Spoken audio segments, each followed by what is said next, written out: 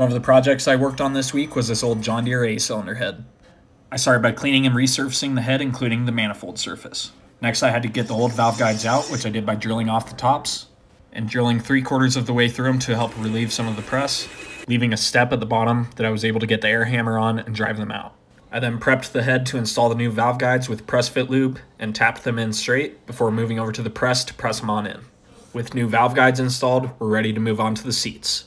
I cut the counterbore for the exhaust seats and went ahead and drove them in. I repeated this process for the intake seats by cutting the counterbore and driving the intake seats in. At this point, we move over to the SERDI to put the seat angles on the seat true to the valve guide. The intake seats get a 2.5mm wide 30-degree seat, and the exhaust get a 2.5mm wide 45-degree seat. I try to stay humble, but I can guarantee this is the best quality this head has ever been. Like and follow to see the John Deere A project continued.